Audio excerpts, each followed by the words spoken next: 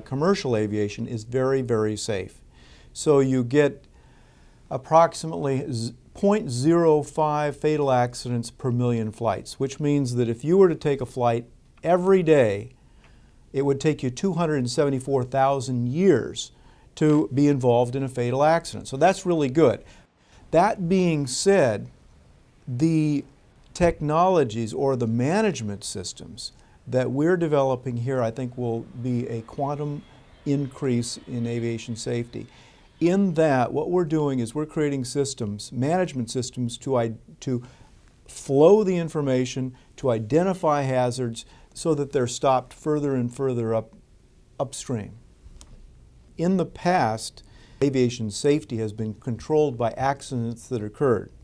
And that's where our program started. Our program started with the investigation or the development of curriculum to teach people to become accident investigators.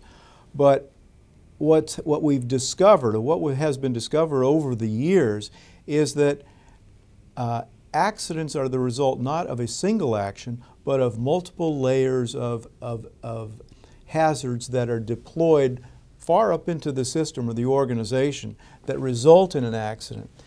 Our whole program here is to identify a hazard in the system and to take action against it before it is manifested as a contributing factor to an incident or an accident. And that's the whole thing that we're doing here right now, is identification of hazards before they're manifested as accidents or incidents.